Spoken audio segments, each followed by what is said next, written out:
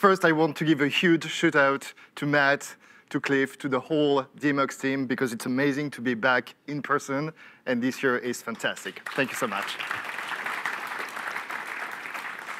All right, metadata. So there have been many, many talks about metadata earlier today, yesterday.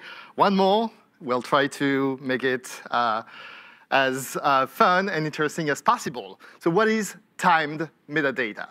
Timed metadata is this. Subtitles. That's the most basic way of doing metadata. And it can be taken for granted now. Everyone expects subtitles to just work because it's easy. It's just subtitles. And the FCC requires to have subtitles. It should work on any device, any player, any browser. It's easy. Not so much. I mean, that's a slide, so I stole it shamelessly from my brother-in-arms, Nicolas Veil, from his excellent blog, the best blog about video. And that's a slide that was at EBU Broad Thinking in 2014, 8 years ago. 8 years ago, we are talking about subtitles and formats for subtitles. And we're talking about TTML, about SMPTE-TT, WebVTT, HBTV, EBUTT. I mean, it was a mess. And that was only 8 years ago for subtitles, the most basic form of time metadata. In 2022, what are the users expecting for time metadata? Subtitles? Yes, but not only that. That's the kind of experience that the users want to have in 2022. It's a lot of time metadata. You want to, so I work a lot with sports companies, leagues, venues for in-venue streaming, and there is a lot of energy spent to provide fan engagement, fan experience, real augmented reality. Because that's what you have here, for example, on that football screen. You have a scoreboard, you have a watch party with multiple people, because now everyone has 2 cameras in their pocket. You know, there's front and back, and you want to share with your friends and family your experience. You want to have multiple cams. I should use that. So yeah, you can use multiple cameras and change the angles. You want to be able to highlight a player and have all the stats about the player. You want to have some interactivity, chatting with the people you're interacting with. You want to have instant replay, so that's live, but you can have a touchdown instantly and have live to VOD for that. It's all about this experience. It's a ton of metadata. We say content is king. I would say data is queen. That's where the money is. After the content, you need to provide an enriched experience with lots and lots of data. So the problem statement, and I wrote the slides before seeing the presentations, the awesome presentations from the other presenters about time management. It's really hard to define time in a video workflow. Of course, if you take traditional workflows, you have the SDI VTC time codes. But you know, it's not something you do anymore because you don't have just one production facility. You have remote production, you have your home production when you do the watch parties and things like that. So it's always distributed, and it's not synchronized. You cannot just synchronize the SDI feeds as you would do in Obi Truck or a production room. And there's the problem of latency. We're talking about sports. It has to be low latency or ultra latency. If you want to do chat, if you want to do watch parties, it has to be sub-second end-to-end latency. And you have so many elements in the chain. You have latency at the encoding, at the packaging, on the CDN, on the player. You always want to have a balance between the user experience and the latency. So it's a real problem. So, another dated joke.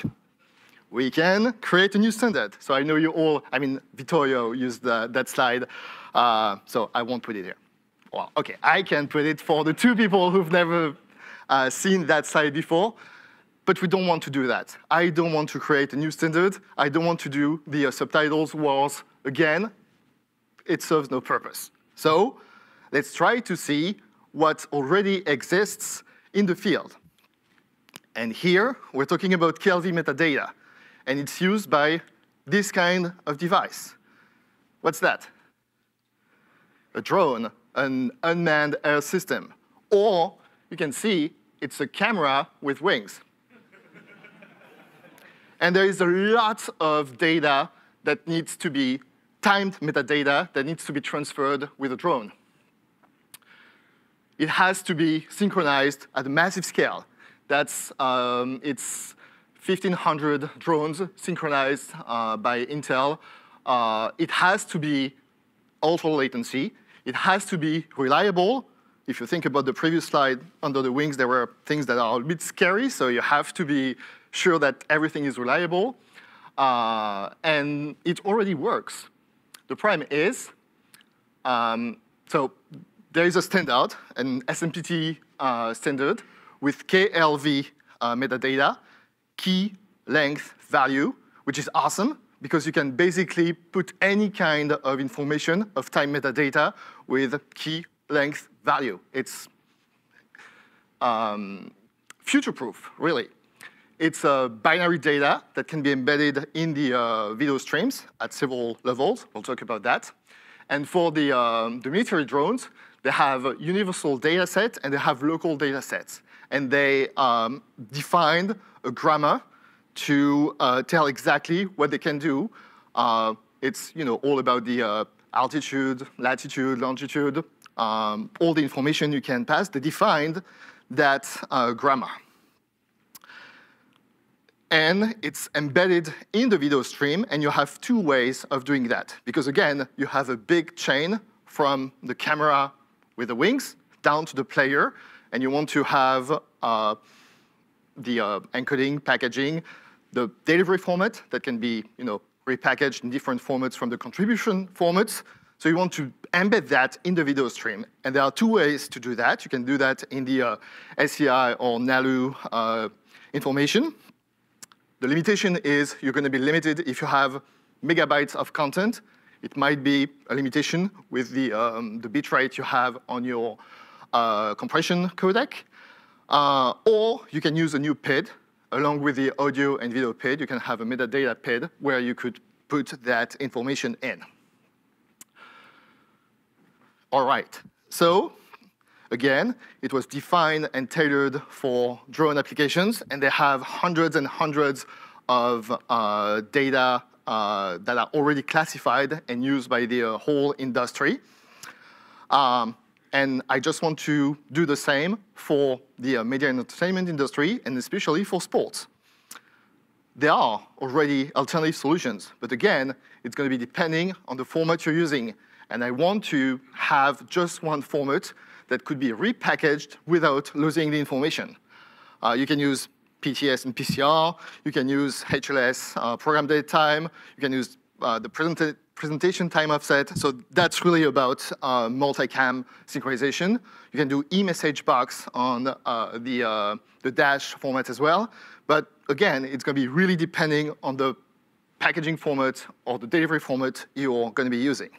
So we want to have something that is existing, already used in different workflows. So for example, MXF uses KLV already for the exact same reasons. It's because it's something that is future-proof. You can always extend it. If you don't know what a key means, you can just ignore it. And because you have the length of the key, well, the length of the value of the key, it's very easy to skip it if you don't understand what it means. So what's the next step?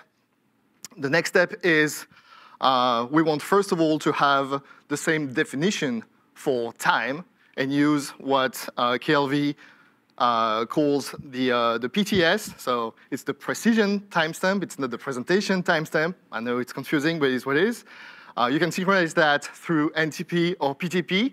Yes, there are still challenges about that. I know when you have leap seconds, for example, it might not be well supported, but we'll try to find solutions. And we need to agree what's the best format at every level in the chain. We need to agree if we want to use SCI or if we want to use a new PID. We want to agree about the data sets. We want to do the equivalent of the military grammar for sports or any other application. But there is a real need for sports today because of those multicams, because of all the betting, all the money that is invested in sports. And we want to define a way to do that with all the different sports that you have. So that if you have a basketball game, you can have a dunk. If you have a football game, you can have a touchdown, and so on and so on. So what I'm proposing here is to have a consortium of people who are interested in that. We started a LinkedIn group. So you can scan the QR code. It's going to LinkedIn. You'll see there is a demo because we have already deployed KLV in some use cases. So you can see a demo on that screen. And I want everyone who's interested in that new community-driven standard to chime in. I want to hear from encoders, from packages, players. I want to provide some sample content. I want to have some sample data sets. And that's my ask to you. Please help me make the world better with time metadata. Thank you very much.